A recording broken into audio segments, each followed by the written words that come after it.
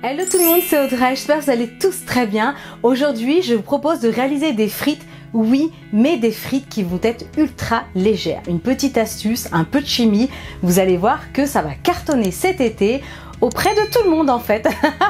Il n'y aura pas de public attitré, tout le monde adore les frites et vous allez voir que cette version est vraiment allégée, ça sera pas gras, même s'il y a de la friture. Vous allez comprendre tout ça en vidéo. Allez, vous êtes prêts? Toutes les étapes en vidéo, c'est parti!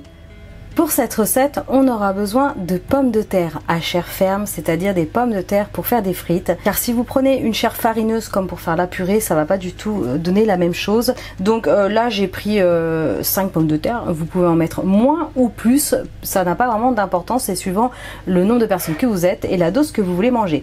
Il faudra ici du sel et du poivre et puis des épices si vous aimez n'importe quelle épice. Ça peut être du curry, du paprika, des épices cajun, voilà, pour parfumer après à la fin.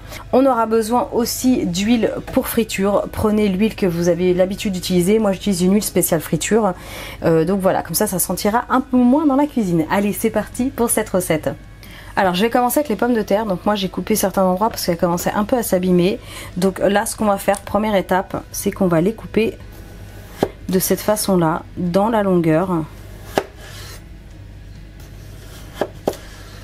Impeccable. Essayez de les faire quand même tous plus ou moins de la même taille. Et après, vous allez reprendre vos plaques de pommes de terre et vous allez faire des frites, tout simplement comme ça. Donc, suivant les goûts, plus ou moins fins, plus ou moins épais. Voilà. Alors après, vous n'êtes pas obligé de conserver la peau, hein. Si vous n'aimez pas la peau, vous l'épluchez, tout simplement. Allez, je vais faire la même chose avec le reste des pommes de terre. Et après, je vous montrerai l'étape cuisson. Parce qu'il y aura deux modes de cuisson. Première étape à l'eau et ensuite en friture. Et c'est là que toute la magie va s'opérer.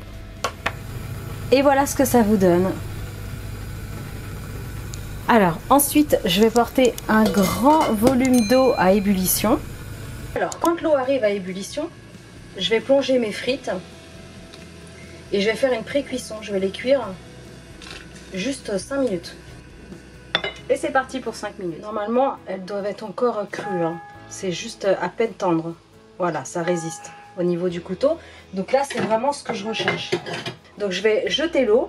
Donc là, j'ai préparé un bon bain d'huile. J'ai déjà mis en chauffe. Il y a entre 1 litre et 1,5 litre à peu près d'huile, suivant la dose que vous préparez de frites.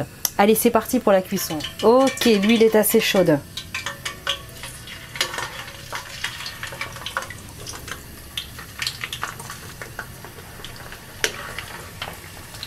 Et l'eau va repousser l'huile. Du coup, ça va vous faire des frites non grasses qui seront quand même bien dorées et croustillantes. C'est de la chimie, hein, rien de plus, hein. Vous allez voir, ça va être un truc de malade.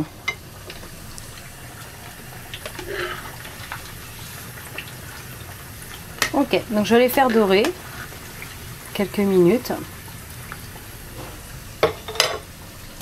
Donc là, on peut voir que les frites, elles ont remonté quand même à la surface. Elles deviennent, ça y est, beaucoup plus croustillantes. Je vais les laisser encore une petite minute. Et après, ça va être bon. Allez, c'est parti. Je vais les retirer de l'huile. Je les place sur du papier absorbant.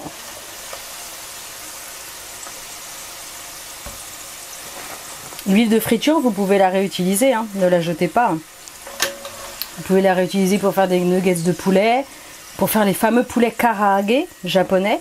J'ai fait la recette, elle est en ligne sur YouTube, allez-y, foncez. Vous pouvez faire les beignets de courgettes aussi. Cette recette, elle a eu beaucoup de succès, je suis trop contente que ça vous ait autant plu. Donc l'huile, voilà, réutilisez-la, hein, vraiment.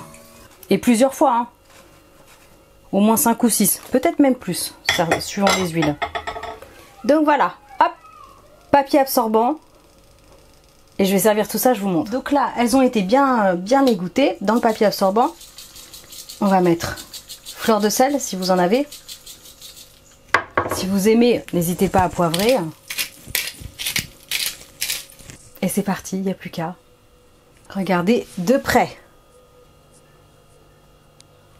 Des frites bien croustillantes, moelleuses à l'intérieur. C'est parti!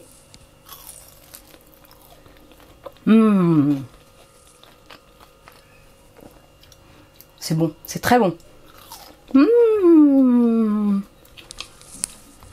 Avec un bon barbecue, des brochettes de bœuf.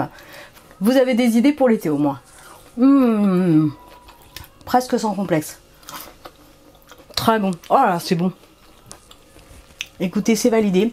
On va aller prendre notre repas. En attendant, likez, partagez. Abonnez-vous à ma chaîne si ce n'est pas encore fait. N'hésitez pas à envoyer vos photos sur Instagram et sur Facebook. Vous cherchez Chocmiel, vous me trouvez, vous me taguez. Comme ça, je pourrais les mettre en story. Écoutez, j'espère vraiment que cette recette vous aura plu. Moi, je vous laisse. Et je vous dis à très bientôt pour des recettes super méga gourmandes. Ciao!